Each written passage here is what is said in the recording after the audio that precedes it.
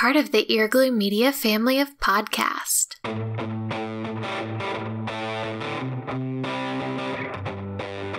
You're listening to the Cantina Cast,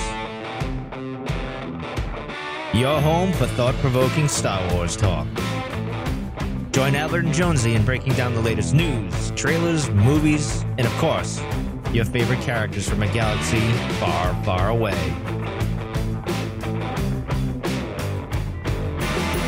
Hello, everybody, and welcome to the Cantina Cast. My name is Albert Padilla, and this is episode 301, The Sin. So we were kind of tossing back and forth a couple different ideas about what we were going to do this week, and we landed on covering The Mandalorian, because why not? I mean, heck, there was so much that happened, and felt like it was just, if it was newsworthy. So we're going to definitely do that. We've got a whole lot of other news that we need to get into as well.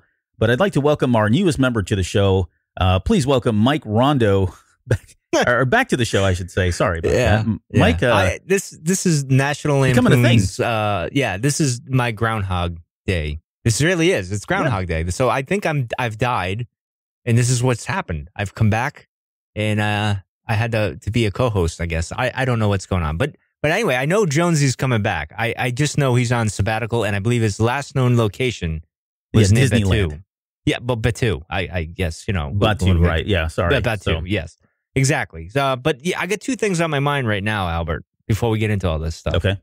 Number one, I feel bad for Mando Monday, because Chapter 3, The Sin, when I did my little breakdown yesterday, I feel like I was a little off my game. So I apologize for being off on Chapter 3, The Sin, because it was such a good episode and I was so flat. So I apologize for that. The other thing, Albert, is should I drop a deposit on a Cybertruck? I don't know. I feel like I should do that. I don't know why. That's not in our news. We're not talking about that. Yeah, but everyone who knows me knows I love Jeeps and I like 4-wheel drive and all that other stuff, you know. So I figured we'd throw it off at the beginning of the episode. I know Joe and I in Discord are going back and forth. It's an ugly vehicle. Don't get me wrong, but I like ugly vehicles. So I don't know. Well, man, that is right up your alley, because I don't know that there's a vehicle uglier than that. Maybe the Gremlin? Oh, the Gremlin's classic, man. Those lines, those classic bubble lines. Come on, now. You know. But anyway, a couple station wagons from the 70s too, probably right up there as well. Well, I don't know. They had paneling. Those were pretty cool. That's pretty paneling on the side. So Hey, but that's not why you're here. No, that is definitely not why you're here. But please let us know if I should get a Tesla Cybertruck. Anyway, moving on. So moving on, but this is going to be your opportunity to kind of make up for being flat on that show, because we are going to pull back the curtain and really get into a lot of detail here with Chapter 3. The new boy band? Is that what we're going to talk about, the boy band? Let's start there. Let's start with the news. So we had the Rise of Skywalker TV spot that launched, and we had a lot of new, well, I shouldn't say a lot, but there were some significant pictures, I thought, that they just kind of snuck in here. And so the skeptic in me, or the cynic in me, wonders if, given all the hype and the attention that The Mandalorian's been getting, whether or not they felt like, you know what, let's just go ahead and throw some really juicy nuggets into this 20-second spot to get people talking and excited again about the Rise of Skywalker. So it's kind of cool. It almost feels to me like, and this is only in my head, I guess, it feels like there's maybe this internal competition between who can generate the most hype between The Mandalorian and the Rise of Skywalker. But nonetheless, you've already mentioned that you've already broken the seal here. We got our first look at the Knights of Ren. And I don't understand the pose. I mean, cinematically, this looks cool. We've got the camera moving from left to right. This is early 2000s boy band music video look, pan shot around them exactly. As they're contemplating life and everything with the girl that broke up with the lead singer there. So, yeah, I don't know. Yeah, exactly. You wanted me to sing that, but I'm not. Ain't nothing. I mean, it's an interesting look. Like that's probably our best look that we've ever got of them, like on film at least. Yeah. But I mean, this is just a bad shot by JJ, and I don't even know if this will be in the movie. That's what I was going to ask you. Do you think this shot's in the movie? Because if it is, like, unless they're like strategically position themselves to like be able to kind of see all around them, and there's a reason why, I don't see why they would just naturally be at the top of what looks to be some kind of a ledge or a cliff or whatever this is here. And just kind of looking around, right? I mean, they're all kind of looking down in different directions. They've got their weapons drawn. They look like, on guard. just weird. I don't know. It doesn't seem like if this is maybe going to be in the movie and just maybe a promotional still or shot that they've done. Yeah, I think it was maybe more or less like JJ was flying in the helicopter and they were up there, like they were testing something. Like, yeah, we'll just throw it in because a lot of the stuff that they throw in these spots, I feel like aren't even going to be in the movie. I've always said that they film stuff just specifically for the trailers and the TV spots and stuff. And I think you're kind of right with the whole hype thing. I think they're just capitalizing on the hype with the Mandalorian, and this helps them. It doesn't hurt. So I think they're kind of just going with it. I don't know, that one guy, the lead singer, I'm going to call him the lead singer with the cleaver there. You can almost make out his face in that shot. Like you can see his nose and maybe his mouth, so to speak. Like from the guy right there, smack dab in the middle. Yeah, cleaver guy. Yeah, cleaver guy. The lead singer of the Knights of Ren, which is technically supposed to be Kylo, but this guy I think not just anymore. Stepped up and took. I think with that cleaver, who's going to argue with him, right? Right. But yeah, I mean, I don't know. What are your thoughts on their appearance? I mean, not so much the gimmicky, 2000 boy band music video shot. I think excited. They look pretty cool. I do too. I think they look great. And I'm looking forward to. We'll get our first look at them in the comic book, right? So we'll see that. I think it launches the week before the movie comes out. So we'll get our first look at there. But I'm actually pretty excited about seeing them in the movie. So yeah, they look fine. Apart from this shot. Yeah. We got a great look at finally the Sith Troopers. I think we've been questioning where the heck are they because they've been talking about them. It's like one of the very first things that we got when the Rise of Skywalker was announced, and we started getting some promotional pictures and stuff like that. And we really hadn't seen them since. And in Empire magazine, they've got this picture of them. Looks like they're marching in. I don't think you have it on here also, but there was another spot that came out this week that showed one of them firing a blaster. Did you catch that one as well? I didn't see that one. The only closest action one I got is where Finn and Janina, I believe her name is, are fighting them on the Star Destroyer. It looks like with the picture below the one I got here. The shot with the Empire reminds me of the one where we first see Finn on the transport in The Force Awakens. Yeah, a little bit, very similar. Yeah, just more not red. Quite obvious. Yeah, obviously, yes. But here's the thing: I'm still confused with the Sith troopers and how they fit in. And they were in hiding with the Emperor, I guess. I don't know what's going on. And then we get the Knights of Ren. So who's with what? And I don't know. It seems like I don't know. I'm a little confused by all this. I mean, it's cool. Don't get me wrong. I like them better than the white troopers. But I don't know. I'm a little confused by all this, but what do you think? I think the name more than anything has got me the most intrigued. Like, why are they called Sith troopers, right? What makes them Sith, apart from the red?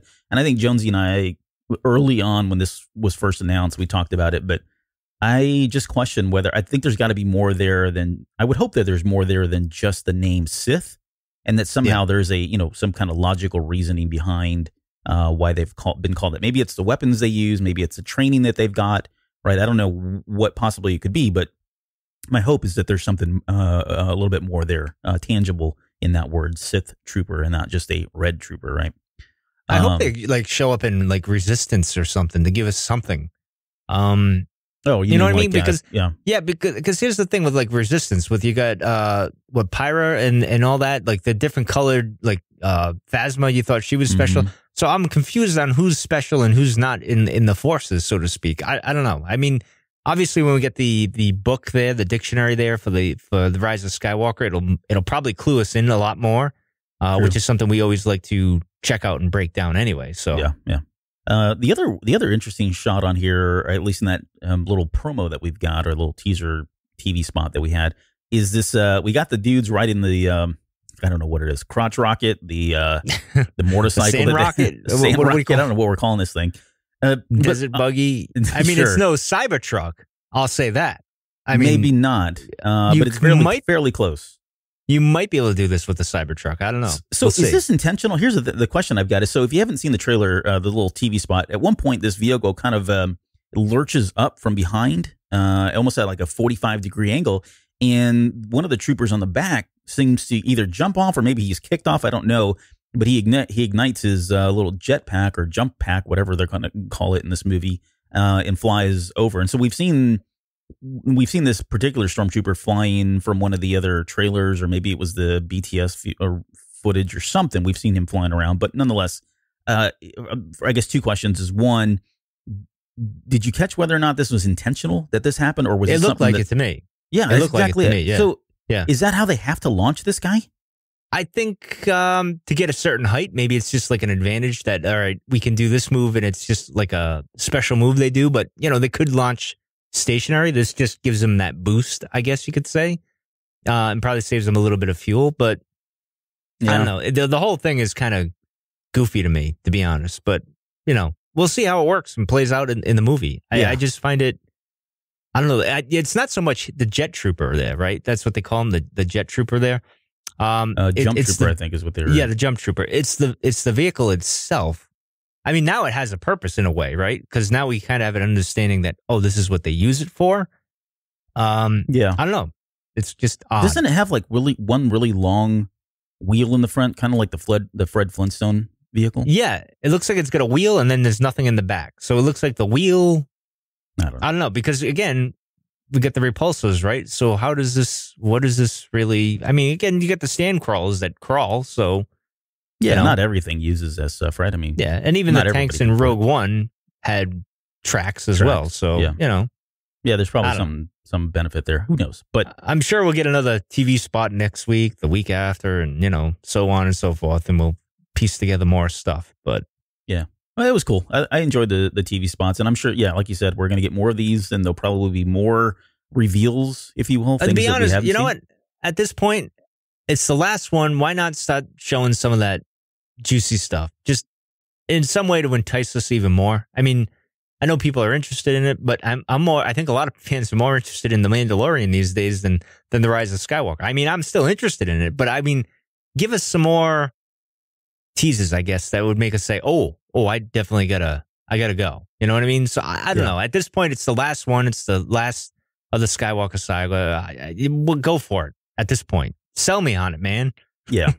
I mean, everybody's excited about the Mandalorian right now, and that's going to continue, I'm sure. But, it's just, the Rise of Skywalker, I guarantee you, a week before, we're going to be it's all we're talking about.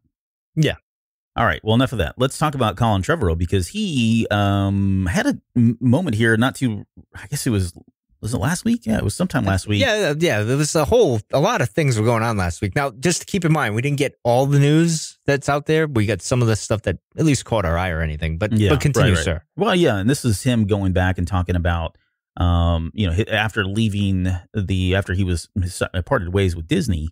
He mentions and I forget where this was at. I don't know if it was an article or something. I don't remember. Do you remember the source on this one where they interviewed him? I want to say it's Entertainment Tonight, but I could be completely wrong. So this one I forgot to get the source for. But that's it's fine. not our source. I can tell you that. Yeah. No, it's not our source. Not sauce. It's not our source. Sauce. I could go for sauce, but anyway, go ahead. I'm just giving you a hard time on your accent, but well, that's fine. I'm used to it by now. I mean, I've only done 700 shows these days, so I get all tongue tied. But continue. Yeah.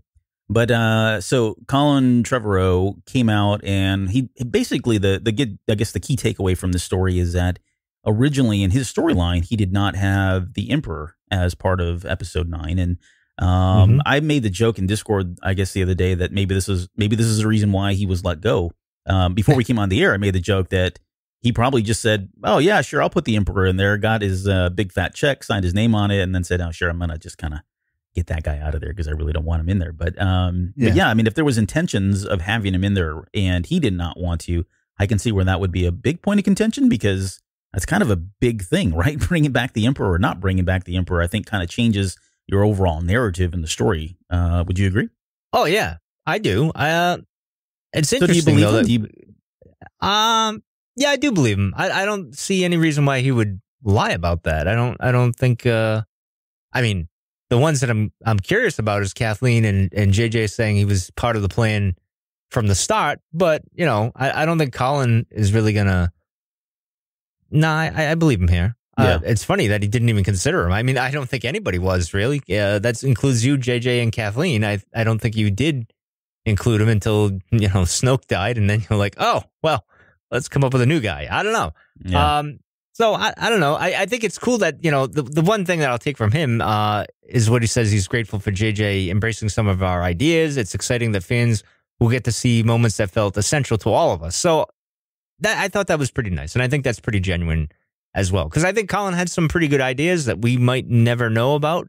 I know they got the ship that's down in Galaxy's Edge. That was one of his ideas. So they used that. So, and like all things with Lucasfilm, they always recycle things. They don't get rid of an idea. So, which is a good policy to have. So, and he's I'm glad. Go ahead. No, I was going to say, and I guess we're not really talking about the reason. We're not giving the context to why this interview is he's getting a writing credit, right, of some sort. And I don't remember if they're going to say it's his story or based on a story by him or whatever, but because he dedicated as much as he did, there's rules out there that say if you write over 50% or they use 40% of your storyline, you get some credit. So we will see his name in the credits for the Rise of Skywalker, which is good. I think it's good to honor him. They did that with Lord and Miller as well. So I think that's a good thing. It saves face, I guess, at the end of the day. So, can't hurt.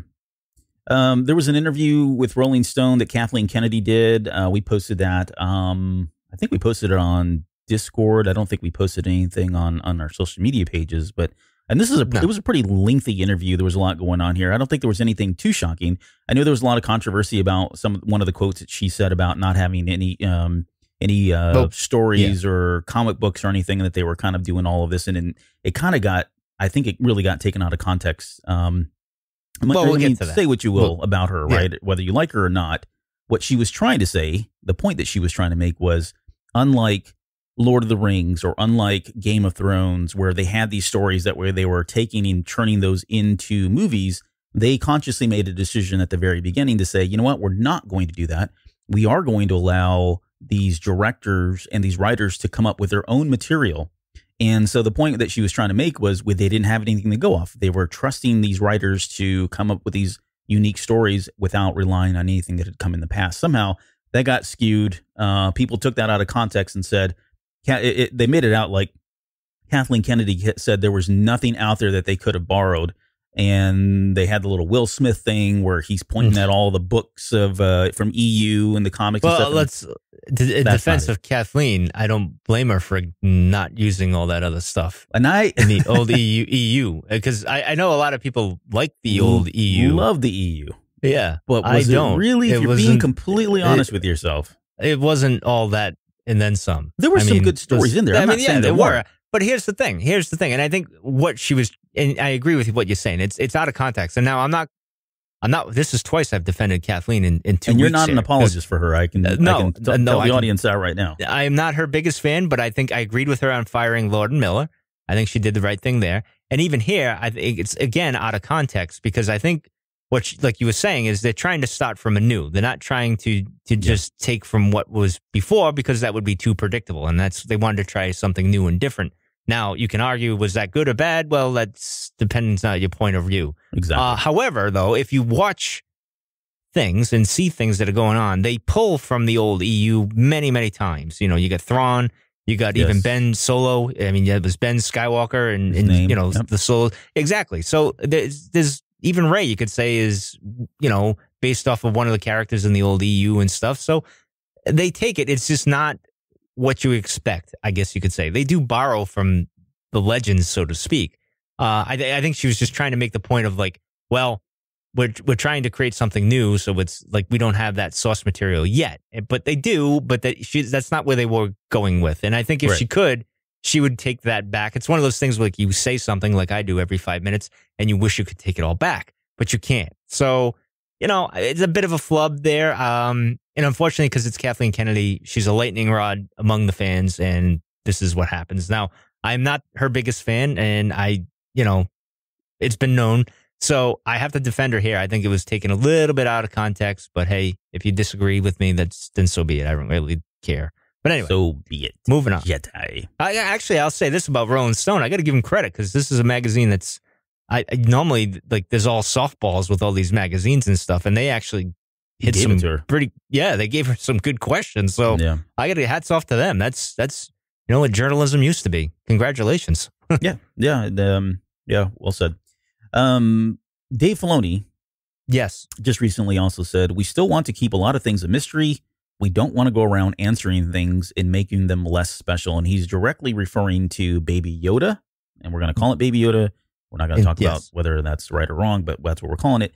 And this was very. Now, this was from Entertainment Tonight. They interviewed him and I think Jon Favreau. They were just talking, and then they mentioned it or whatever.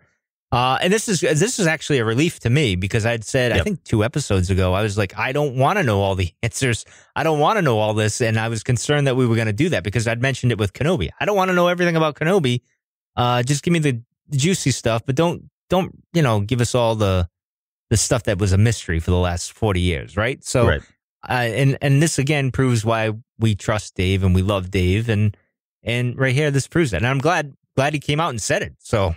Yeah, and I think, and there's nothing, there are people out there that, you gotta think about it. There's a whole nother generation of people, probably 2 generations now, that are okay with knowing what Yoda is. I think if you, and I don't want to classify everybody into these generations, but I think those of us that maybe grew up with the original trilogy are probably hold Yoda in George's view of not really ever wanting to give out any information on it and the mystery and the mystique of that character. We probably hold that closer to our hearts than maybe somebody that's coming in with the sequel trilogy, right?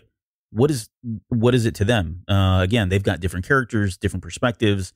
Maybe they do want to know, and there's nothing wrong with that. For me, again, this is my own personal opinion. This is what I wanted. I still want there to be mystery. I like that what they've done so far. They really haven't given us a whole lot, and of course, we're only three chapters into the Mandalorian. But my guess is. And my hope was that we weren't going to get a whole lot of information. We may get a little nuggets here and there, tidbits about the character itself, but the race, I think it's more intriguing if they don't really reveal anything, right? I think it's playing right into the story of what's happening right now in the Mandalorian. So if they keep that going, I think it's just going to be even better. Yeah. So I hope we don't get anything really other than what we've got with Baby Yoda. To be honest. Yeah, I don't want to know too much. I'm curious where they're going to drop him off. That's the big question. I did speculate on Mando Monday, but we'll get into that in a few minutes anyway. But anyway, I would actually be okay with the name of the race. I know this may sound sacrilegious, but this is me. I would be okay with the name of the race, and I would probably be okay with they gave it a name, so we would stop calling it Baby Yoda. All right, I'll give you. There's got to be a bit of a give and take. So maybe the name of the species, and we give this guy some kind of a nickname or something other than Baby Yoda. Although Baby Yoda is cool. Come on. Right. I like calling him that. So I maybe give us the name of the species. Don't give a name of a Baby Yoda. Let's just call him that till episode 9 when he shows up and kicks everyone's butt. I don't know. Because we refer to it as the Yoda species or the species of Yoda and Yaddle or whatever. We use that, right? So we're already using his name in there. So why not just finally pull the Band-Aid off and say, okay, we're going to call it this, and we're not going to know anything else about it. We don't know where they come from. We don't know their home planet. We don't know their history. They're just out there, and this is another one that they're trying to find for nefarious reasons. I would have to say there's 2 things I'll take from this. 1, they're force sensitive. And 2, they're probably very rare. I'll leave it at that. That's that, and I want to keep it that way. Just keep it the mystery, and I think they will. So, and if Dave reveals anything about it, I think he'll do it in a way that's respectful and satisfying to all of us. I think so. I'm not too worried. Yeah, no, he's got a good heart there, and certainly knows how to probably walk that line with making everybody happy. Yes. All right. Last bit of news before we get into the episode. We got the show descriptions for chapters 4, 5, and 6 of The Mandalorian. Chapter 4, The Mandalorian teams up with an ex-soldier to protect a village from raiders. Boy, finally, I wonder who that's going to be. Yeah. Yes. My girl. I'm looking forward to it. I know. I can't wait to see her character. I think she's going to be a badass, and I love it. The other, chapter 5, The Mandalorian helps a rookie bounty hunter who is in over his head. That I don't know. That's an interesting one because I don't see anything that indicates, you know what I mean? Like Baby Yoda, really. Yeah. So that's an interesting one. Because go ahead. Well, I was just trying to think of like what bounty hunter, if they're going to introduce somebody new, that would probably be the best thing. Yeah. But if they were trying to use a character that we've already been introduced to, the 2 that come to mind, Dominic Pace is an actor that's been... Oh, yeah, the Gecko. Stinkor of the Bounty Hunters. Yes. He's been out on just about every podcast but this one. talking about his character and he was in this episode in chapter 3. Well, Dom, if you're listening, you can come on the show. Just anyone's invited really at this point. Yeah, right. Like anything other than me. How about that? Yeah, that would work. If we can get somebody else on here other than Mike, that would be a huge plus. So please call. Oh my God, yes, it would be great. Everybody would happy. We win all around. But continue, sir. No, so Dominic Pace's character, and he's probably got a name, and I apologize. Gecko. Gecko. Okay, thank you. Yes, Gecko. I believe. So maybe that character, although I don't know if that's going to really work because he was one of the ones that was kind of shooting the Mandalorian. So I don't know if that's really going to bode well. See that. Yeah. But the Mandalorian, the bounty hunter that gets the riot act read to him by Grief right before the Mando comes in chapter 3 with all his full Beskar armor on.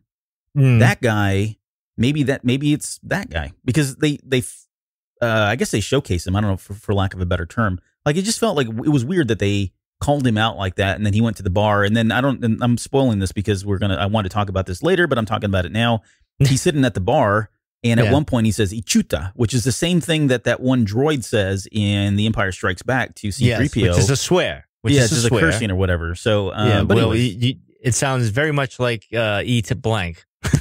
We'll just leave it at that. That's how I always interpreted it. So, yeah, maybe. I guess I never thought about it that way, but yeah, you're probably right. Of course not. I'm the jerk. So yes, but anyway, continue, sir. Well, so there's a bounty hunter a rookie bounty hunter. He's going to help. So, or maybe it's another Mandalorian. I don't know. Maybe it's somebody in the guild or sorry, the covert, right? Who knows? Oh, maybe.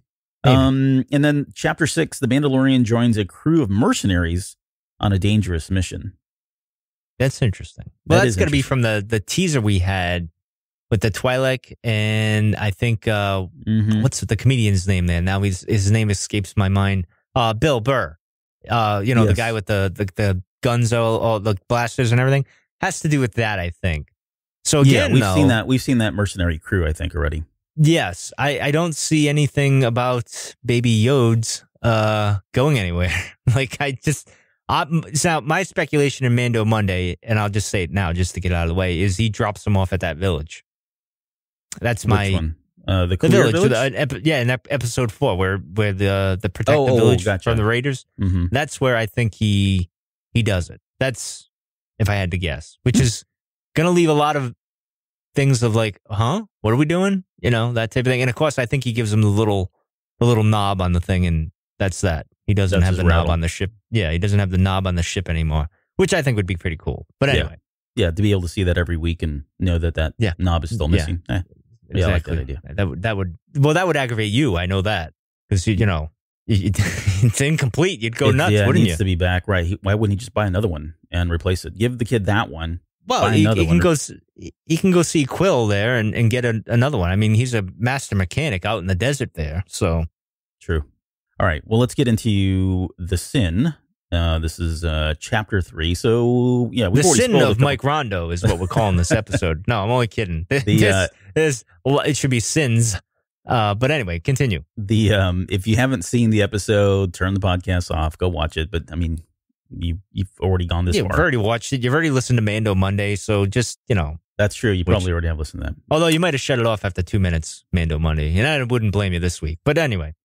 All right, let's talk about. So this picks up right where obviously chapter 2 ends, and we get this really cool moment where he's talking to Grief, and I do want to talk about this because it was one of the things, and I posted a lot today on social media, but one of the things that I posted on Twitter was we had this one line in here where he tells him it's not a toy, and we were talking about the little knob that came off that little lever, or whatever it was, and I mentioned that we've already had 2 really great liners, I guess, or quotes in from The Mandalorian in I Have Spoken, and This Is the Way. But this is the one that resonated the most with me. It's not a toy, because I can't tell you how many times I have had to say that to a number of kids, not even my own kids, right? And it's just something that as a parent, or if you watch kids or take care of them, whatever, this is what you say a lot for whatever reason.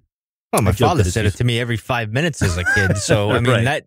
I automatically thought of my father, not so much me, but I mean, I say it to my daughter almost every day anyway. So, sure. But I thought that was a funny moment. Yeah, it's a great parenting moment. And I think this is where Favreau is really he didn't have to put that line in there. But if you're a dad and you're writing this thing, or you're a mom and you're writing this is just something that naturally happens. And so it just speaks to the dialogue and how casual and real, I guess, it can be even in Star Wars land. So anyways, enough of that. I thought it was a great line and I really enjoyed it. So, but he goes back and lands to go turn in Baby Yoda. And it was very interesting. There was a moment there where he's kind of walking, once they get off the Razor Crest and they're walking down. That U-Wing catch your eye? Yeah, well, the U-Wing and the quad jumper. I don't know if you caught that. There's one moment in there. There's a quad jumper that's all the way in the back. I'd have to look again. But the U-Wing, they did that for a reason. Well, maybe they just did it for ambiance, but there's a reason why that was so like pronounced to me. I didn't talk about that on Mando Monday, but for some reason, maybe that's the bounty hunter that we're going to help out in a few episodes. Maybe that's his ship. I don't know. But anyway. Well, no, and I think you're touching on what I am as well, in that shot was very interesting, that it went as long as it did.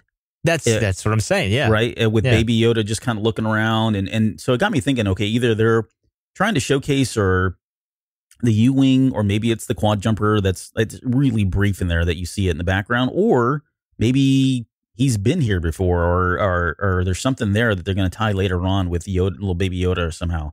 I don't know. It was just a weird shot. That's possible because it seems like he might know Pershing, Dr. Pershing, in the client. So there's that chance that he was there before and he was just taken from there. So and he's looking around going, "Holy crap, I'm back!" Yeah. You can't get away. Yeah. The question once he gets in there was, he mentions like how many fobs did you give out? Did you give out? Yeah. And this was a bit of confusion for me. Again, it goes back to IG-11. See, I said it right. I can do it. Where, he's talking to the client. The client's like, well, we want him alive, but I understand bounty hunting is complicated. And if it's dead, it's dead. All these other bounty hunters, unless they just going for the easy claim of the reward, right? Where they just kill Baby Yoda and bring him in and it's easy. I guess that's the way to do it. And maybe IG-11's logical was like, all right, killing it is better than taking care of it and risking all this other stuff, right? So, but no, this, the thing about this is the fob thing is my biggest hurdle in this season so far. And maybe we can get into it in a minute. And I'll let you do your thought now, sir. I don't mean to cut you off, but go ahead. No, it's around the fact that, okay, so they gave out a bunch of these fobs, and originally, again, his orders, and we talked about this in the last episode, but I'm going to say it again. His original orders were you bring it in alive, but we're willing to bring it in dead if you need to as well. Dr. Pershing did not want that, right? He wanted it alive. Correct, yeah. But IG-11's orders, he says, were strictly to bring it in dead. So I don't buy that IG-11 had a fob that was given out by at least this guild, right? There has to be someone else, I think, other than the client, that had bounty hunters trying to go in after Baby Yoda. I think I speculated either on this or Mando Monday that maybe it's the New Republic that wanted this creature dead. Maybe. That's a whole other interesting topic. The Republic doing some shady stuff. Yeah, that you wouldn't think they would normally do. Yeah, we were hashing that out in Discord. It could be somebody that we would consider being good because of the threat that this poses. Right? If you go down this maybe path, it's Luke. Maybe it's Luke. If you go down this path that this thing is could disrupt the balance in some way, right? Or give somebody an advantage in some way. I mean, I don't want to say that. Maybe the New Republic, there's some corrupt senator or somebody in the New Republic that wants this thing dead, and they've paid the money, and maybe not the New Republic itself, but maybe somebody within the New Republic that's got some their own nefarious reasons, which maybe they think are for the better, right? Or they think their intentions are good, when they're technically not. So yeah, well, I mean that's a whole. See, there's little things like that. I mean, there are a lot of details in the show you have to pay attention to, and I think this is one of those things that. Yeah, they have a plan to explain this all at some point. They're just not doing it right now. Yeah. But again, the fob thing is my biggest thing. Like, how is this tracking somebody, and how do they not use this with Luke and even Yoda and Obi-Wan back in the day? Like, how does this work? Are they tracking the GPS on their cell phone? What's going on? That's my problem. But hopefully they'll explain it at some point and it makes sense to me, and I can say, okay, good. That satisfies me. I can move on. Yeah, anyway. I think you're getting too Albert Padilla here because I don't think it really matters. But maybe. I think the only reason I bring this up is because I feel like it cheapens what bounty hunters would typically do. Like they would, find out all the information, they would track you, they would do their thing, and they wouldn't have a fob to do it. I mean, we didn't see Boba Fett with a fob. We didn't see any of the others. We didn't see any of that during the Clone Wars or anything like that. So I'm not saying that George didn't have that idea and that Dave and him didn't discuss it before and that, when John came aboard, they kind of went with it or anything. But, I mean, it's possible. I don't know. I just need answers, darn it. Well, maybe fobs. So maybe fobs only happen after. So maybe after they've captured somebody, they put them on bail. There's some DNA sample that they capture, right? And then that gets programmed into the fob and they have a way to track it. I don't know. Because yeah, you're right. There are probably other situations where they need to bring somebody in and they don't have a fob. I just don't think it's one of these things where everybody can get a fob for somebody else without any kind of having never touched them or gotten some DNA pattern or scanned them in some way. I just don't think that's possible, right? Well, if it's a DNA thing, then why do we need the midichlorians to suck out of them? I don't know, because DNA is different from midichlorians, I guess. I don't know. Don't cross the streams on that. Sorry. Where's Dr. Pershing when we need him? Right. All right, let's get back to the story. So yes. I got to say I was gutted as Baby Yoda was getting pulled away and he was kind of heading to the back there and he's kind of turns around and looks back at the Mandalorian. It just broke my heart. See, this is why I'm a heartless bastard, because I was all like, good, he's coming here and he's getting paid and we're moving on to another story. Yeah. But I know better. This is where we get the soft part of the Mandalorian, because he says, what are your plans for it? And I like that the client was immediately just fired back. I mean, he almost looked disgusted, right, in his face. Yeah. That he said, how uncharacteristic of someone of your reputation to have even asked that, right? Yeah. I thought that was great, especially he said after he'd already gotten his commission and he already gotten his payment, that these things should be forgotten. And that speaks to the code of bounty hunters and what we would expect from typical bounty hunters. But we're not getting that here. And I want to come back to that at the very end of the show, because I do have I want to pick your brain on where this show's going and how much, at least for me, it feels like it's really diverting from what I thought it was going to, which I think is pretty exciting. But we'll come back to that. Well, I don't. Just pause. Yeah, just wait. We'll come back. Yes, sir. Yes, sir. The Camtono, the ice cream thing. Wilbur Hood. Yes. We finally got to see that in canon, I guess, or it was already in canon. Yeah, see, he wasn't running with ice cream. He had his whole Beskar with him running around. I don't blame the guy. So maybe there was Beskar. Maybe it was the same Beskar. I think it was used. I think it's supposed to be like a safe, right? A personal safe. Yeah. I don't know if it was strictly created to hold Beskar, but the name where that came from? What name? The Camtono? No. Not offhand, no. So you'll have to please inform me this. Of the obscure pop culture here reference. We go. You go back out to YouTube and go to 2017 and do a search for little girl trying to say ice cream. There was a viral video. Lead to a whole lot of things you don't want. Sir. There was a video that went viral about 2 years ago, and it's really this young little girl. I don't know. She's maybe 2 years old, 1 year old, and the dad keeps trying to ask her to say ice cream, and he poses it several different ways, and she says every single word up until that exactly the way she's supposed to say it, but instead of saying ice cream, she would always say Camtono. And I don't know if this has been confirmed, but I refuse to believe that that's not where Jon Favreau got the name for this device and where he got it called from. So go watch the video yourselves. You come back and let us know if you think, if you're as crazy as I am. So you're crazy. Moving on. I really am. All right, moving on. Meeting with the armorer, which I thought was pretty. I mean, this was one of my favorite scenes. So far, every scene that he goes back there with her on seems pretty cool. We get the layers of what makes him. Although I have a few theories that I threw out there on Mando Monday with the flashbacks and what's going on there. But it was very cool to see the dynamics of the clan, right? Like in how that is, because apparently this is a mishmash of clans, because you got Paz Vizsla, which is Clan Vizsla, obviously. Mm-hmm. You got the Mandalorian, who we don't know too much yet.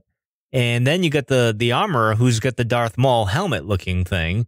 And I'm sure one of them was Clan Ren was probably there and we didn't really see. So I don't know what's going on there, but I love every time we go down there and we see the way things are going. And I mentioned in the Mando Monday where she's counting the Beskar and looking at it, and these two are squabbling, and she doesn't even bat an eye. And then she's like, "All right, listen, this is the way." Yeah. And then they're all like, "Hey, all right, cool." And the vibroblades again made their thing again, so it's awesome to see that. But yeah, I think that confirmed it too. Yeah. We had the question about in the last one when you cited the Mudhorn guy, whether or not that was a vibroblade, and I think that was confirmed obviously in this episode, which is why he died. So as easy as he did. Yeah. So, but yeah, the other key takeaways were, I mean, they mentioned that Beskar, I'm almost 100% confident at this point that the purge that they refer to was truly the Empire coming in and wiping, just decimating Mandalore, decimating the Mandalorians to the point that you just made, that they've really, all that's left of them is this kind of, Frankenstein group of clans that are living under the ground. I mean, he even says that they're living like rats is the word that he uses, which I think is crazy because when we and I said this last episode, sorry, I'm repeating myself, but when we see the Mandalorians in Rebels, they're not. That's what I mean. This purge had to be soon after that, right? Yes. I would speculating agree. On Mando Monday, I was speculating. I'm like, when did this? It's not the Siege of Mandalore, which I was thinking at the beginning. That has to do, and I don't even know if that really is the Mandalorian, his character, or Din on Mandalore. I don't know if that's the case there. So, but in case, we'll get to that at some point. Yeah, but and I think it happens shortly or right after that, or right after Rebels ends. Something happens to the Mandalorians; they get completely wiped out. So I definitely believe that. Yeah, but the interesting thing is Sabine doesn't mention it in her little wrap up there, right? At the end of Rebels, yeah. But it was more a concern with the family group and the rebellion, right? So, yeah. In any case. Yeah, no, that's true. It's a good point. Maybe they'll true that up. Maybe they won't. Yeah. You mentioned Paz Vizsla, which I thought was cool. That was played by, or at least voiced by Favreau, which, I mean, as soon as he starts speaking, there's no denying which is him. Great, if you're going to bring a Vizsla into it, you might as well have him do it, right? Bring back the original. Exactly. And, he probably couldn't help himself. He's like, well, I'm going to voice this. Right. No one else can play this with me. So exactly. I'm a Vizsla, man. I'm going to do it. So, and then the Black Series figure came out this week, coincidentally. Yeah. Wow. I planned that one. Wink, wink. Yeah.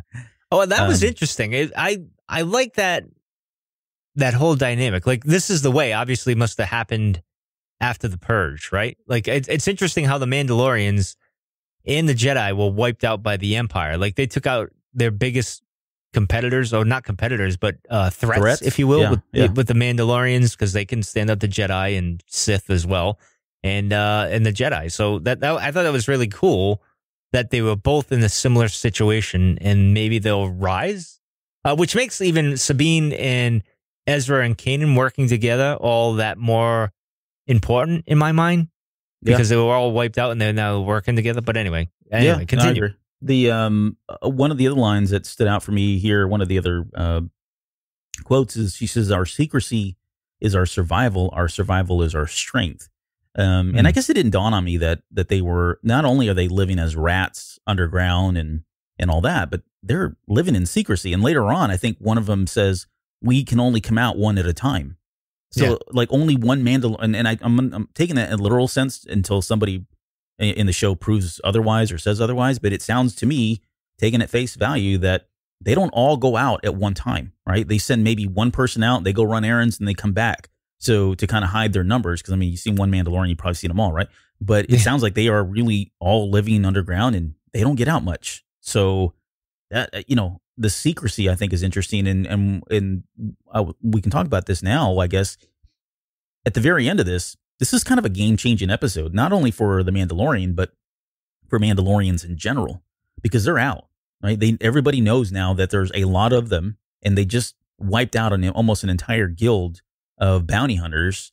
So, they are being hunted, and I think it's the armorer. She makes a quote in there also about, when they call him a coward, when they called the Mandalorian a coward or a traitor or whatever, because he's been sitting there, making deals with the Empire, that how can he be considered that when to be a Mandalorian means that you are both the hunter and the hunted, right?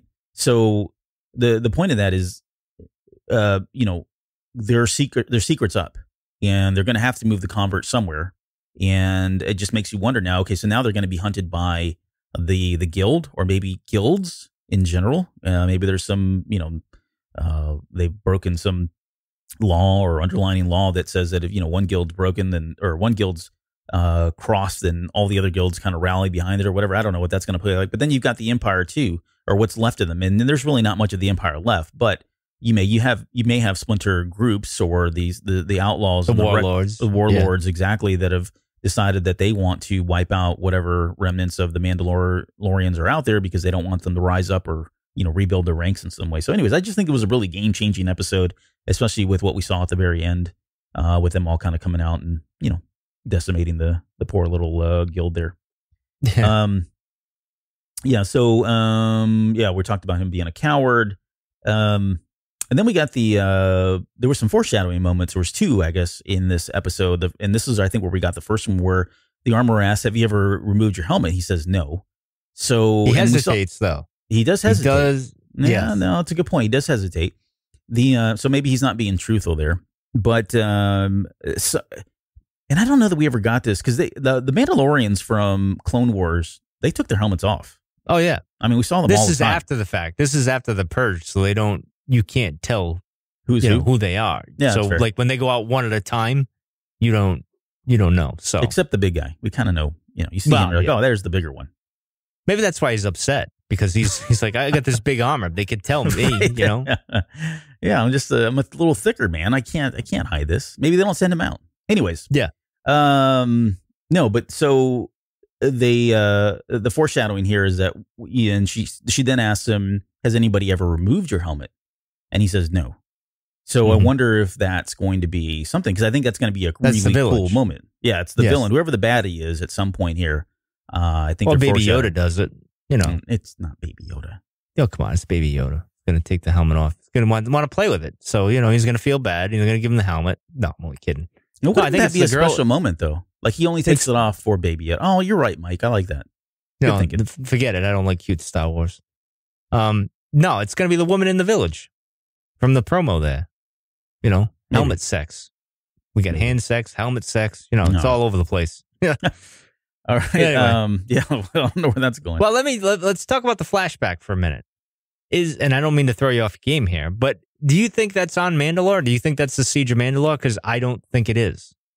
Do I think it's the Siege of Mandalore? Yeah. Do you think that's where you were seeing this? No, I don't believe so. Yeah, I don't think so either. Because I don't. Well, he's not to me. I don't think he's a Mandalorian at all. Well, he was a foundling, which obviously is why he's with Yoda there and all that stuff. So, but yeah, I don't think that's Mandalore. And tell me if I'm wrong. Like that setup shot where the battle droid opens, the super battle droid opens the thing. You tell me there's not a lightsaber that's going to come flinging through that thing. You have to. No, there is. It's going to be either that or it's a Mandalorian. But I'm telling you, it's going to be Ahsoka. It has to be. It's got to be. If it's Mandalore, if they're on Mandalore, then that would make sense. It would be that. But I personally would love to see it being maybe Kenobi and Anakin together. That would be pretty cool. One more time on the screen like that. But then again, it could be Yoda himself, which is even more into the psychology of the character and why he feels sympathy for Yoda. I don't know. Baby Yoda, I should say. I don't know. What are your thoughts on that? Do you think I'm crazy? Okay, that's good. You told me to tell you, and I think you're wrong. So right. I don't. Well, why do you think? Why do you think I'm wrong? I don't see them. It's Filoni. He's gonna. That's that episode, episode 5. That's when it's gonna get resolved. I'm telling you. I don't know, man. I just can't see them.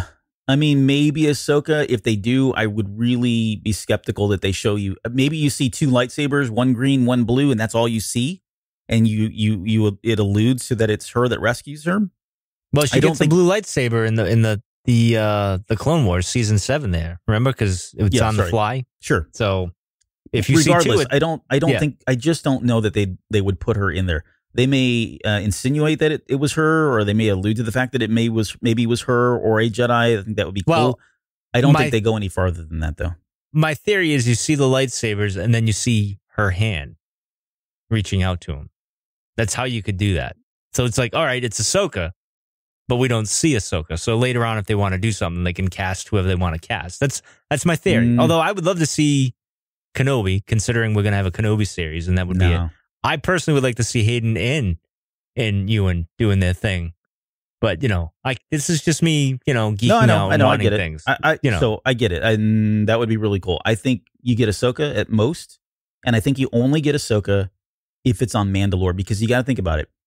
If he's on Mandalore, and she rescues him, what is she going to do with this child?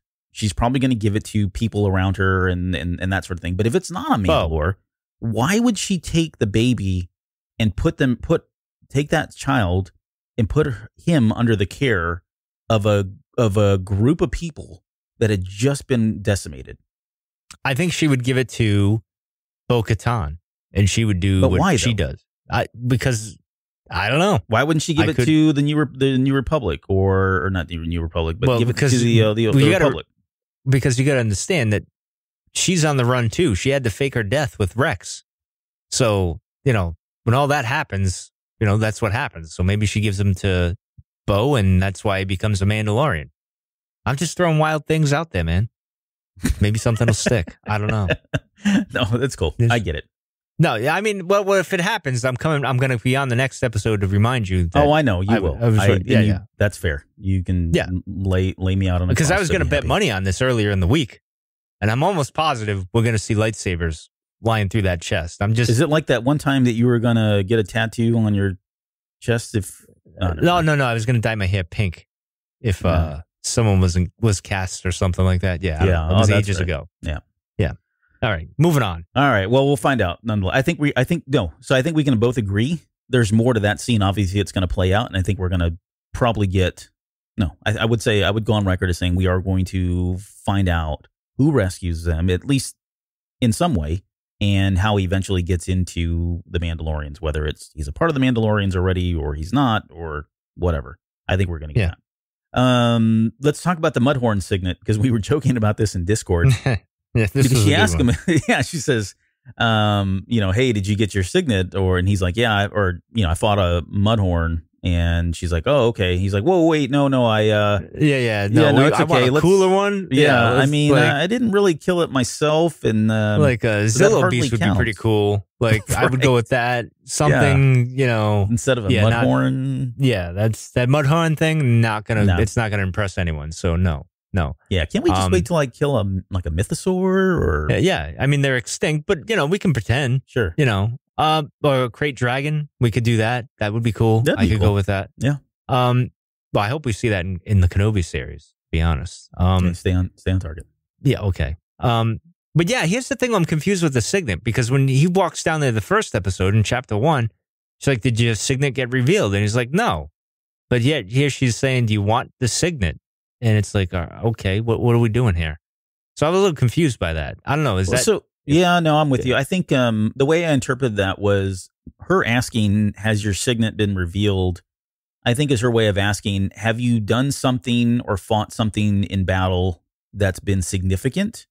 And if so, what is it? Because I think maybe there's just some tradition that becomes your signet. You know what I'm saying? All right. That makes sense then. Yeah. But that clarifies it for me. Okay. Thank you. Just go with that. We're gonna. Whistling birds. Awesome. I need some. Those were cool.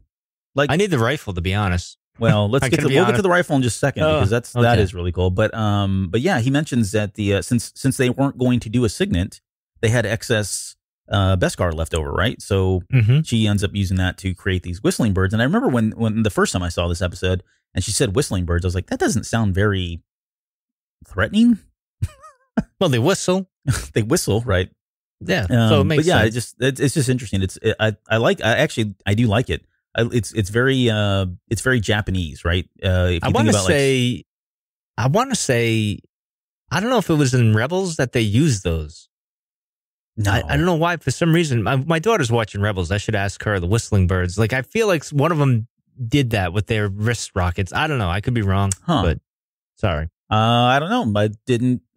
didn't remember hearing it before, but I want to say Bo did it, but I don't know. Anyway, I have to go look that up. I did not. Yes. I did not remember that.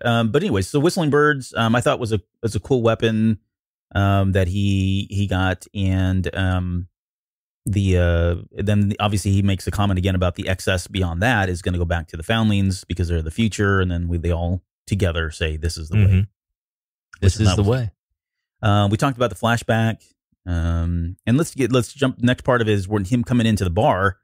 And Grief does nothing for him. I don't know if he's called Grief because that's what he does, but him walking into the bar, I mean, he's almost like bragging to everybody else about how much they suck and how awesome the Mandalorian is. And it's like, you can tell the Mandalorian's like, quiet, man. I'm already standing I'm already out. the knight in shining armor now. Exactly. Stop it. Walking into this, dirty, dusty bar. Do I get credit for that, though, with my whole theory of, he goes from the tattered, grubby looking thing to the white knight in shining armor? Because that's judges. Yes. Thank you. Yes, we will give you credit for that. All right. Okay. Because I think I'm right. But anyway, go ahead. But yeah, no, he didn't really do him any justice by calling him out like that. And it's also there in that moment too that he's trying to get off world. He's trying to go as far away as he can. She already the armor had mentioned that he was going to draw a lot of attention with this armor on there. He's on top of that. He's turned in this bounty that all the other bounty hunters were going after. And so they're, all eyes are on him. And he's thinking, I need to get away from here as far away as possible. And he asks Grief for the farthest bounty or the farthest puck. And he picks up that puck. Son. Yeah. Well, see, no. And I don't think it's Akbar. And don't get me wrong. It's Akbar's son. I'm telling you. No, so it's I just like aggravating. No, it's not that. It's just, I get it because we do this all day with Star Wars, right? Every time we see something, we always want to do it, and there's nothing wrong with that. I actually just watched a PBS show or something about how the human brain wants to always try. It's in our natural DNA to want to tie things together, right? We always want to put things together, even though there may not be a logical reason, and that's why optical illusions work and all that. Anyways, the point of that is when the puck goes down. And you get the Aurebesh writing that's up at the top. I was like, oh, man, I'm going to get out a pen. I'm going to write this down. I'm going to get the name. I'm going to do a lot of research. You know what that thing says? Wanted. You can't read Aurebesh? Come on now, you rookie. Man. Yeah, I was really disappointed. Yeah. Maybe you shouldn't be. Maybe I shouldn't have you host the show if you can't do Aurebesh. I can't. I'm sorry. I can't. I actually have an app on my phone that does it for me. But oh, wow. Look at that. Yeah. Oh, yeah. That lazy. I am that lazy. Well, it actually gives me the... I've been doing this since I was 6 years old, man. Yeah. Right. Some of us have been in this fight since we were 6 years old.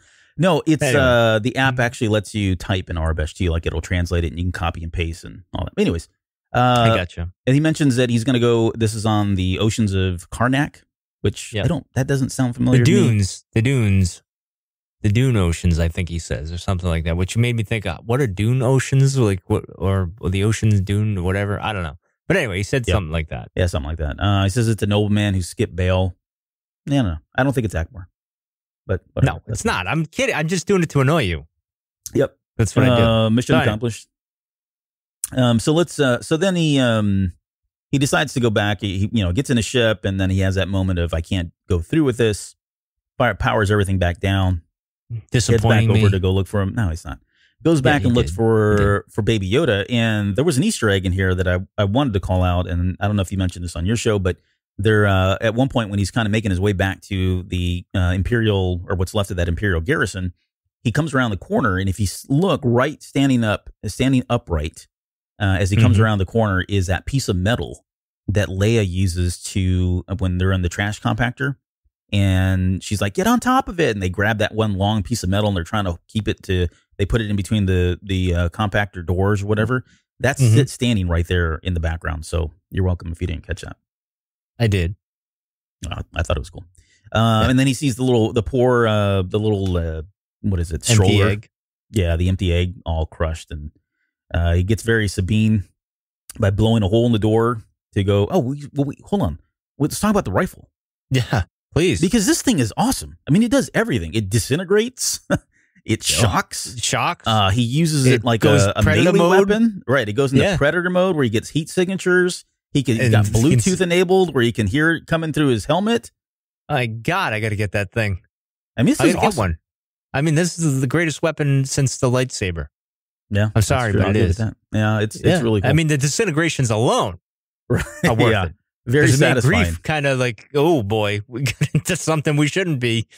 But yeah, that rifle is all at the Predator moment. Like, I had a smile on my face. It took me right back to 1986 when that came out, and that whole scene that was awesome. Yeah, no, it was cool. And I don't know if that was intentional, but he is the Predator at this point, right? He's the hunter who becomes the hunted. We get a line in there though too, where it says, he says, "I order you to extract the necessary material and be done with it." This is the client telling that to Dr. Pershing. And then Pershing retorts back, "He has explicitly ordered us to bring it back alive." So that's questionable too. One, I think this bodes well for my theory that I thought from the very first episode that this is what they were going after. As soon as I saw that it was force sensitive, I think maybe that is why they want the midichlorians. I don't know. It could be a couple things. I think it has to do. I would like to see it have to do something with the Emperor, whether they're using that to keep the Emperor alive, or they're using that to, I don't know, construct some kind of new body or something with kind of like they extracted the midichlorians from Luke's hand in Empire Strikes Back. Yeah, right. Maybe the Sith troopers. Maybe the Sith troopers are getting pumped with midichlorians, and I don't know. This is all tinfoil hat stuff again. Well, who is he though? Is it the Imperial there? No, I had that same question when he says he has explicitly ordered us to bring it back alive.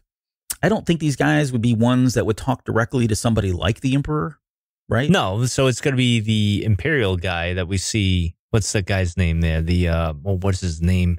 The guy in the TIE pilot thing, the TIE fighter there, where he's hanging on with the thing and in the promo thing. Oh, what's his name? I can't think of his name. Even the actor's name, I can't think of his name. Is it Oscar something? I want to say. Ooh, I don't know. What are you talking about? Yeah, the guy, the TIE pilot, the other Imperial. You remember the Imperial that was with the guys with the flamethrowers or whatever that was outside that building in the trailers and stuff?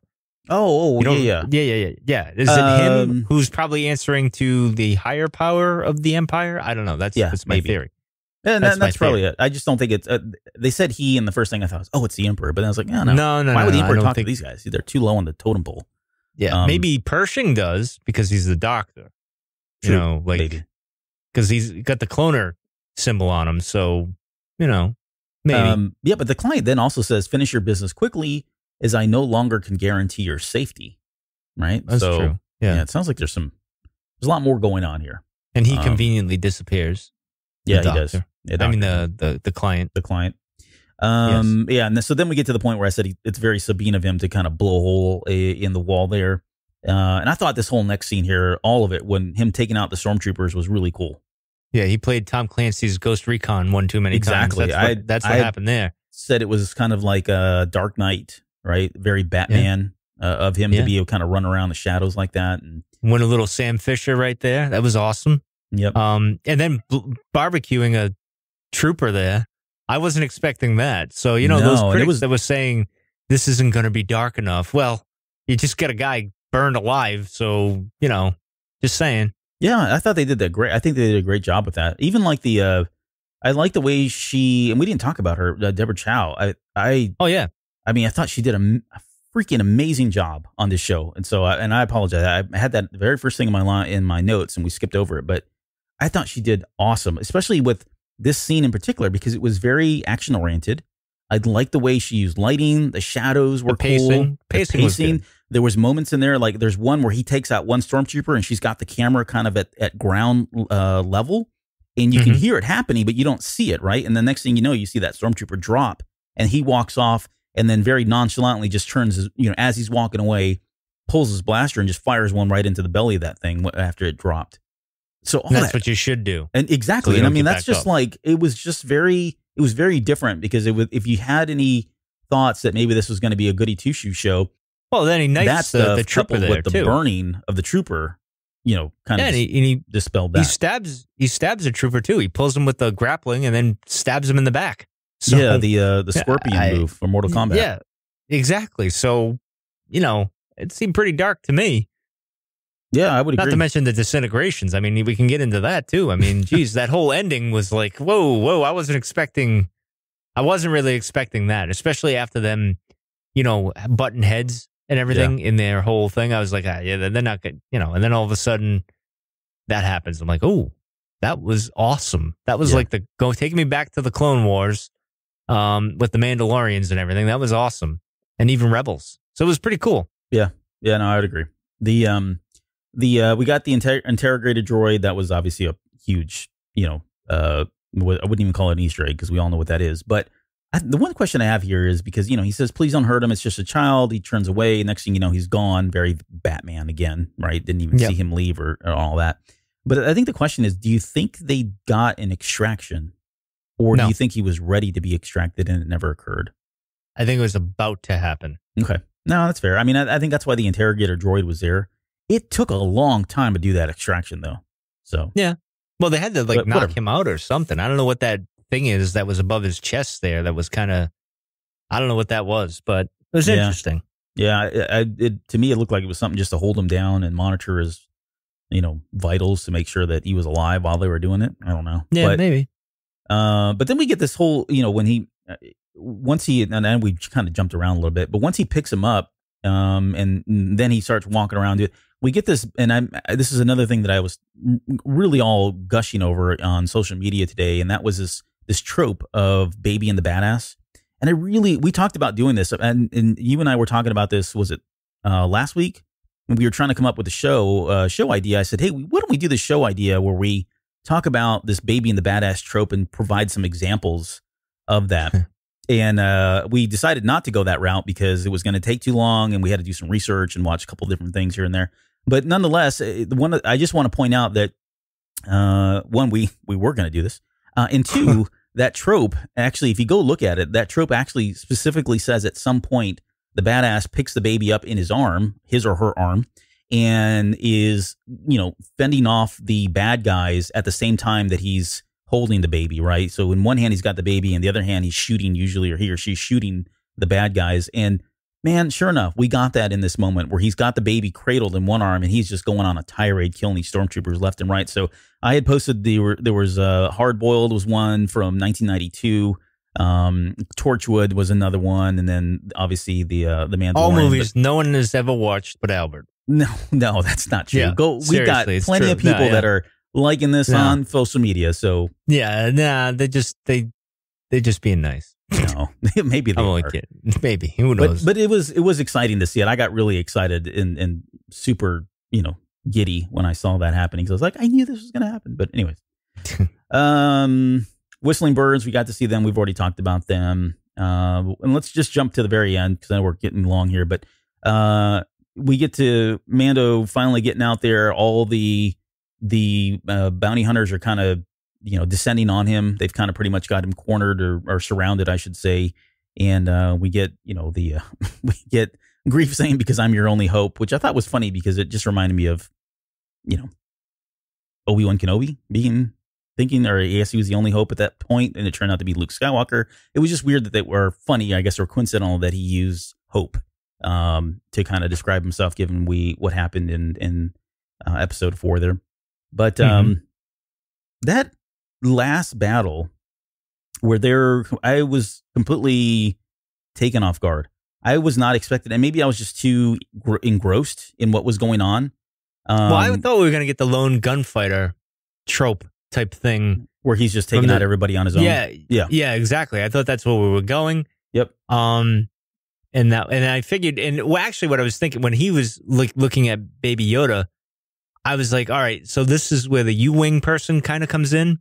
Like that, maybe that was the payoff there, and that didn't happen, obviously, because then we got the 4th of July happened, which was awesome. Like I said, I wasn't expecting that. I was expecting kind of something different, which is why I love this show, is because yes, it's kind of predictable, and you kind of know where you're going, but then there's like a left turn and then a great surprise, and you feel great about everything. But anyway, yeah, I thought it was great. I in my notes it says that it was like watching an episode of the Clone Wars, but in live action. I mean, it was very similar, but I just, live action stuff. And the one of the lines in there, we've talked about this, but where he says we're going to have to relocate the covert at that point, and then he just responds back, "This is the way." So these guys made a decision to come out of hiding and protect the Mandalorian. And I just thought this was interesting, given it kind of speaks to the state of the Mandalorians, because if you think about where they were in the Clone Wars and to some extent in Rebels, they weren't always, I got your back, you got my back, right? No. The Empire, they were very clan-oriented. They were always fighting and killing each other, and then the Empire came in, and that just complicated things because some of them were siding with the Empire, others were not. So you almost had like 3 factions or 3 primary factions that were going against one another. And here you have one Mandalorian who has gone rogue against his business or his profession as a bounty hunter, and yet that was enough that the Mandalorians recognized that it is a kind of one for all for one type situation with them now, given how few of them there are, and they make a decision to side with this one Mandalorian who's gone rogue, who they know that's got to be super risky, and yet they do it. There's a nobility here, I guess, more than anything about the Mandalorians that I don't think we've ever really seen before. Maybe within their homes, their own houses, right? We've seen that. But as a group, holistically, we'd have never seen that before. Well, I'd mentioned the honor thing in the Mando Monday. I said he's an honorable person. Like he wouldn't take credit for the kill of the Mudhorn. He couldn't let the kid go off and get killed that way. It wasn't honorable. So his honor overcame his dishonor, I guess you could say. Like he just said, no, this isn't right. So this bounty isn't worth it if I let the kid die who's an innocent, so to speak. You know what I mean? Like it's not good. Like this armor isn't worth it if the child dies, because it's a child. It's not like it was me and he was collecting the bounty on me and getting the Beskar. It was a child that had nothing. Granted, it was a 50-year-old baby, but you know what I mean? Yeah. So I think there's honor among them as well, especially now. I mean, there always was an honorable way for them to fight and to honor, that whole thing, with like Death Watch and how they went about things and stuff. But now it's more personal on their level because they're a mishmash of clans now. So they're becoming one big clan now. So there's honor among them. I think. I could be wrong. Yeah, no, I agree.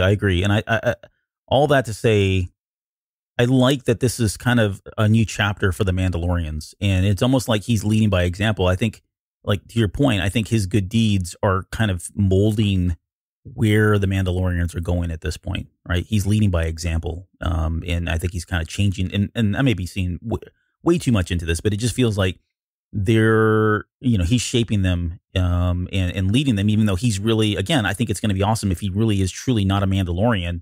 And it goes back to that whole thing about, even with like Raid, where it doesn't matter where you came from, it's a matter about, where you are or where you're going. That anybody can be anyone, depending on, what you want to do and if you're good of heart and all that. So I think that's the underlying story here. But the last thing I have for you before we go here is and I mentioned this earlier, or teased it earlier, but this show, I think we were coming in thinking, okay, we're going to get a gunslinger movie. He's a bounty hunter. It's going to be a bounty of the week kind of thing, right? I mean, I'm not saying these were all prescribed for us, but these are just things that we heard. And here we are in chapter 3. And I don't know that you can make an argument that he's actually a bounty hunter anymore. He may be. He's probably not a bounty hunter for that guild, right? Oh, he's a mercenary. He's a mercenary basically. Now. Yeah. But maybe. I don't know. It's like, who's he working for now at this point? How is he going to find work? Well, I think, see, here's the thing. I had mentioned this on the show, that Greef is going to forgive him because he shot him where his Beskar was. Like the Mando knew where he hit it, so he shot him there. So all he was doing was just getting away. He didn't want to kill Greef.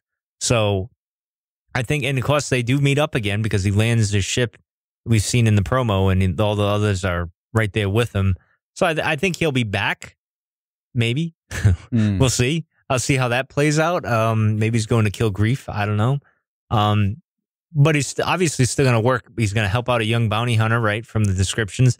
And he's also going to join up with a bunch of people for a mission. So it'll be interesting. I think the guild will almost forgive him, maybe, because this is kind of what happens. They're bounty hunting. It's complicated, right? So that'll be interesting. We'll see. Yeah, I think I agree with all that. I will say that I think I think the premise of this show going forward is two, and you're not going to like to hear this. No. One, I like that this is becoming a parenting show. Yeah. So, sorry, I do. It's not. It's really not. Yeah, really, maybe. Maybe. It's not. There are parenting moments, and that pulls at your heartstring, but that's not what's happening. Because I can tell you, after episode 4, and he drops the kid off at the village, I don't think we're going to see the nice Mandalorian. I don't think he drops the kid off at the village. I think he does. Because here's the thing. Baby Yoda is just as big as the Mandalorian, agree? Yeah. As a character. Yeah. So why would you remove that character? The minute you do that, I think you're changing you're really kind of you're resetting at that point, and I don't think they're going to do that 3-4 episodes into the show. I think they will. They got to get rid of the kid. You got to get rid of the kid. So here's why I don't think they would get rid of the kid. He's not safe. Why? Everybody's got a fob for this thing, right? Everybody's got a fob. Remember, why would he leave the kid? I think if the Mandalorian is that protective of Baby Yoda, the safest thing is for him to be under his watch at all times. Now, maybe he doesn't. He has them and he keeps them on the ship, or he finds other ways every time they're doing something. But I think you've got all these people that want this bounty. You've got the Imperial forces that are after him for whatever reason we don't know yet. You've got a lot of people that are after this baby. He's already made the decision, and that's why he struggled with it for so long on that ship, that he was going to protect it. I don't think he's going to just go ahead and drop it off with somebody and say, "Here, you watch this thing now." I think he's bestowed it upon himself to be the caretaker and the protector at this point going forward, no matter what happens. No, not happening. All right, it's not happening. It's going to dump the kid off, and then we're going to move on. It's the way it's going to be. All right, we'll see. We shall. Who will be right, Mike or Albert? Tune in next week to yes, yeah, of course, because I'll be here. I think people are going. I think there's going to be a lot of people disappointed too if he just drops the baby off and we never see it again. I don't think so. No, because it's going to be resolved in the sense that, like, okay, this makes sense. He dropped it off at the village. He helped out the village. The village is safe and out of the, whatever. And then I'll be fine. And I'll be fine with it. Or what I would love for them to do, it won't happen, but next episode he shows up at the village and he doesn't even have baby Yoda at all. And everyone's like, where the hell is he? Right. No, and then they never tell you what happened, right? Exactly. Because that would be if Mike Rondo was running things, that's what would happen, and you would all be killing me. Yep. You want to know? Tough. You're never going to find out. Exactly. Mystery, man. I like the mystery. And then the other foreshadowing moment was, I got to get me one of those, the jetpack thing. Oh, of course, yes. Yeah, we're going to see that happen. He said exactly, and the best part when that first happened, and he says it after, like a second goes by, the salute and everything, and I'm like, oh, he's got to get one. I said it. He said he's got to get one of those, and then he says it. So that was perfect.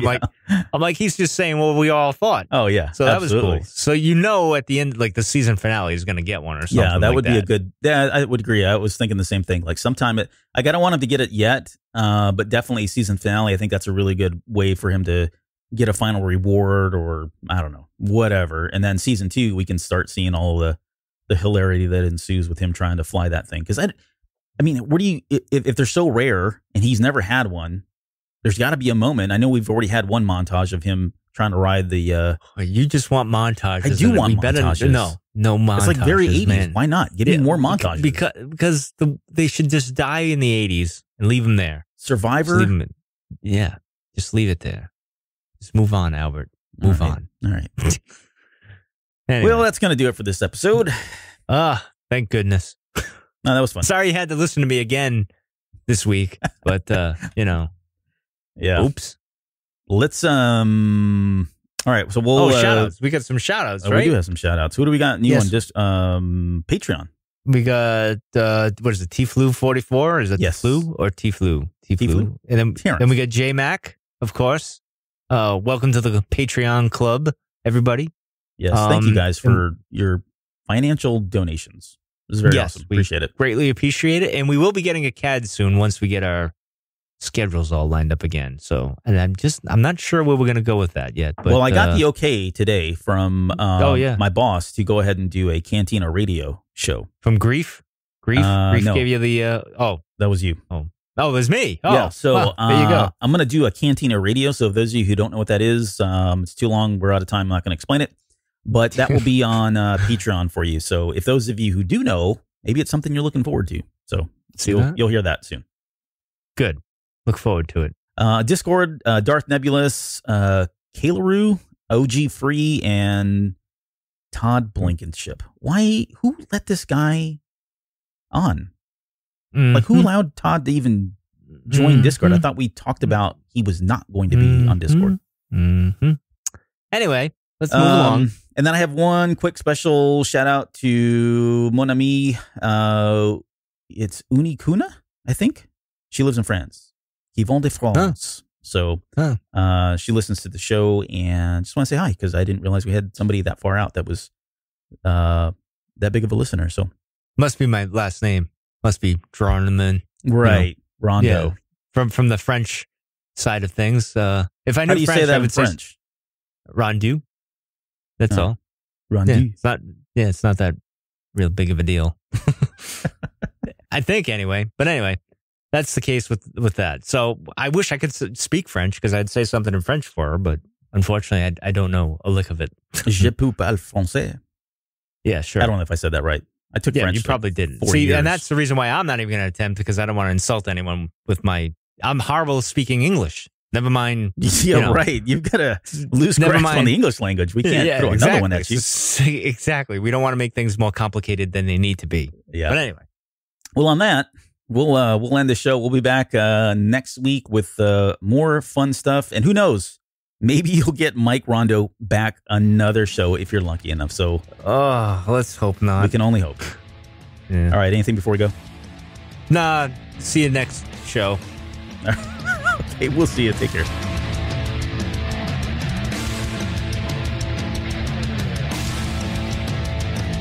You're still listening? Wow. That's amazing. Well, I'm here to give you the disclaimer. Normally we do a big, long, drawn-out disclaimer thing saying what's what and who's what and all that other stuff, but I think you guys kind of know that Lucasfilm and Disney have no affiliation with us at all, and we have none with them. We talk about Star Wars, which is their property, and all that other good, fun stuff, but I think you can tell which is our stuff and which is their stuff. If you can't, well, then send a lawyer to send an email to me, and I'll be glad to chat with them. Other than that, you know what's what, so that's your disclaimer.